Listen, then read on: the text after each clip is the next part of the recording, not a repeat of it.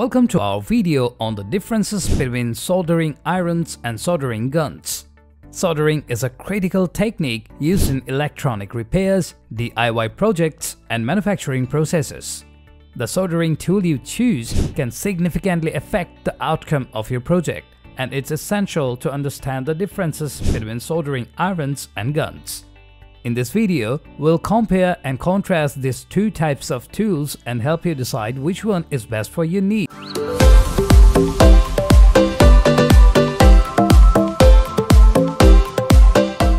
The design of a soldering iron and a soldering gun is quite different. A soldering iron typically has a long, thin wand with a pointed tip that is heated by an internal heating element. The wand is connected to a power cord and plug. On the other hand, a soldering gun has a pistol-like shape and a trigger to control the flow of electricity to the heating element, which is located in the tip of the gun.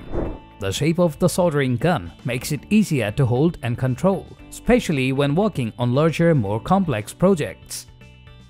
One of the main differences between soldering irons and soldering guns is the heating time. Soldering irons typically have a slower heating time, often taking several minutes to reach the desired temperature. This can be inconvenient if you need to start soldering quickly. On the other hand, soldering guns heat up much more quickly, sometimes in as little as a few seconds. This can be advantageous if you need to solder multiple joints quickly or if you have a limited amount of time to complete your project.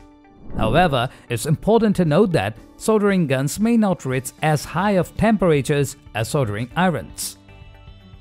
When it comes to precision, soldering irons are typically better than soldering guns. Soldering irons feature a pointed tip that allows for precise control over where the solder is applied, making them ideal for delicate electronic work.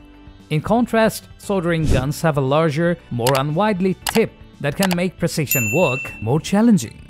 Additionally, soldering irons can be equipped with a range of tips that offer different shapes and sizes, further enhancing their precision capabilities. Overall, if precision is a critical factor for your soldering work, a soldering iron is likely the better choice.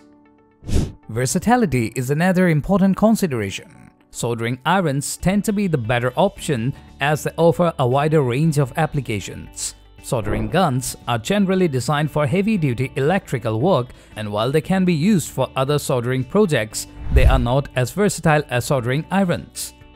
Soldering irons comes in various shapes and sizes and can be used for a range of projects such as electronics, jewelry making, plumbing, and more. Additionally, soldering irons can be equipped with different tips for specific applications, further increasing their versatility. Finally, let's talk about the price. Soldering guns are generally more expensive than soldering irons. This is due to the fact that soldering guns have more complex designs with features such as built-in motors and triggers that make them more convenient to use. Additionally, soldering guns tend to be more durable and long-lasting than soldering irons, which can make them a better investment over time. However, if you only need a soldering tool for occasional use or for smaller projects, a soldering iron may be more cost-effective. We hope this video has helped you understand the differences between soldering irons and soldering guns. Both tools have their advantages and disadvantages, and choosing the right one depends on your specific needs and the type of project you are working on. Remember to always follow proper safety precautions when you're working with hot soldering tools. And if you are unsure which tool is best for your project, don't hesitate to seek professional advice. Thanks for watching.